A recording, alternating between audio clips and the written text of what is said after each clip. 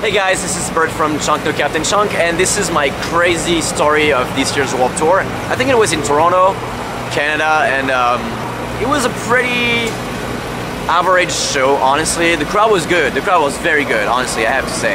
And something very surprising happened during this show. On the last song, we had a guy on a wheelchair in the pit, and he crowd surfed with his wheelchair. I think that was a very, very awesome. That was the first time it happened to us, and I high-fived him from the stage, and he was very, very happy. We took pictures afterwards, and I was very happy to see that, actually.